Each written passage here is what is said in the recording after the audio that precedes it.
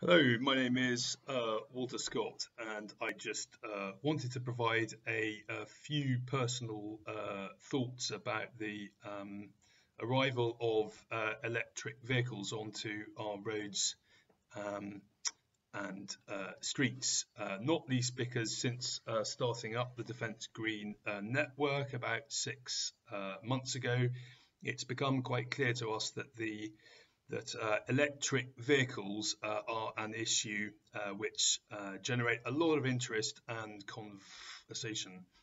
Not surprisingly, because we are a nation of proud car owners, but we are also a nation of car owners who contribute very substantially to the UK's carbon footprint. I understand that over one third of the UK's carbon footprint comes from road transport, and this is the reason that electric vehicles form quite a significant part of the Department for Transport's road to zero strategy. And we can expect to see sales of electric vehicles climbing rapidly in the years ahead. Last year, I lived and worked in a variety of different locations. One of those was in a studio room just opposite the Charing Cross Hospital. And the view out of my window directly ahead was of a rather scraggy privet hedge, which was used by a series of members of the public for various reasons, some of which I'm still trying to erase from my memory as I went about my daily work. But at 11 o'clock, of greater interest to me were 3 electric vehicle charging points with parking spaces provided by Source London. And it was fascinating to watch over 3 months or so how these facilities were or were not being used by the public. And for a lot of the time, these spaces were completely empty. Occasionally, a private car owner or taxi driver would park up there, and the vehicle would sit there for 4 or 5 or 6 hours charging up. And it occurred to me over that time that actually supply needs to exceed demand. That is absolutely crucial, because people contemplating what kind of vehicle to buy next very much need the confidence that there will be plentiful charging points wherever in the country they travel to. But I also, clearly climate change and carbon is the most topical reason and argument for going electric. But there are 3 other arguments that I can see for buying an electric vehicle. The first is that of air quality. So at another stage in the last year, I was living in the sort of crook between the Hammersmith flyover and Hammersmith Bridge, where, as you can imagine, with the enormous volume of traffic around that area, slightly less so now that Hammersmith Bridge is closed, but the air quality is really not at all good. But of course, as we gradually move towards electric vehicles, that can only have a really positive impact on the quality of air in some of these parts of London where people's physical and mental health will be affected significantly by pollution from fossil fuels. And I remember quite early on in the first lockdown last year, driving my car with its internal combustion engine to the local garage on the lower Richmond Road to do some shopping, and getting out of my car at this filling station and suddenly realizing that I could smell the country. I could smell the grass on Putney Common wafting up the street. A remarkable sense at a petrol station, and just thinking, what would it be like to be experiencing this every day? The pleasure of just being able to smell fresh air.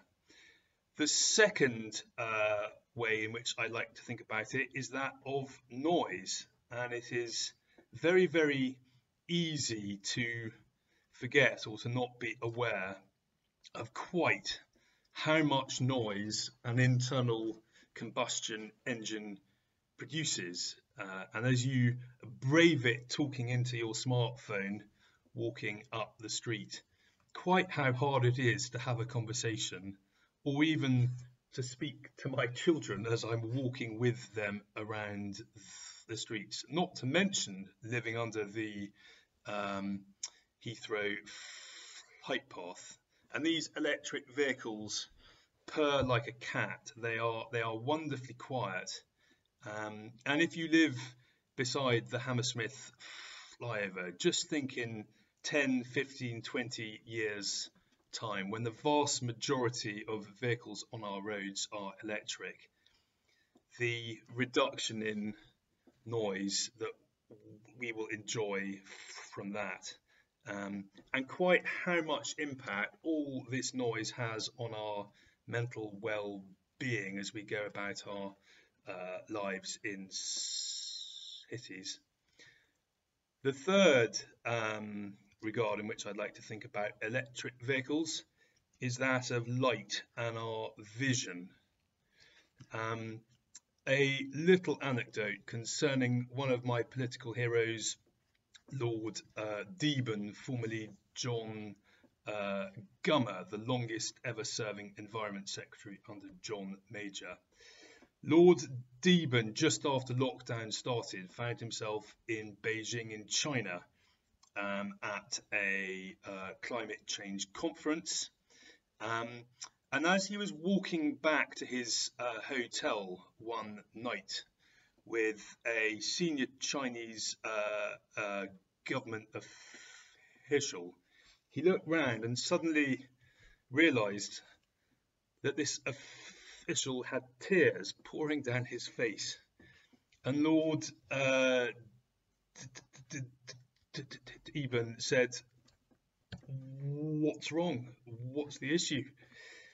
And this Chinese official looked up and pointed and said, "For the first time in 60 years of life, I have seen the stars. I can see the stars."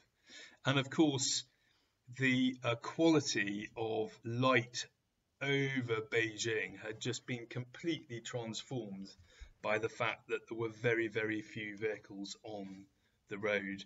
And I think it's very easy, again, as we go around our lives in cities, to forget the way in which these tiny little particles of pollution from fossil fuels cloud our vision and our sight, and you lose the contrast and the vibrancy of colours. And as we move to electric vehicles, charging them up from the national grid, which is itself getting greener year on year and should be carbon neutral by 2030, we will gradually enjoy much better clarity of vision on our streets, and the light will become more intense, and we'll be able to see the stars overhead. And I think that that is another way in which our mental well-being can only benefit from moving to electric vehicles. So those are really three regards, alongside the most pressing issue of climate change, where I would argue strongly for buying an electric vehicle, and that's where my mind is at as I make my own choice in buying a vehicle. Air quality, the positive impact on noise, and the really positive impact on the light and quality of vision that we enjoy in our cities. It would be very interesting to hear what you think. Goodbye.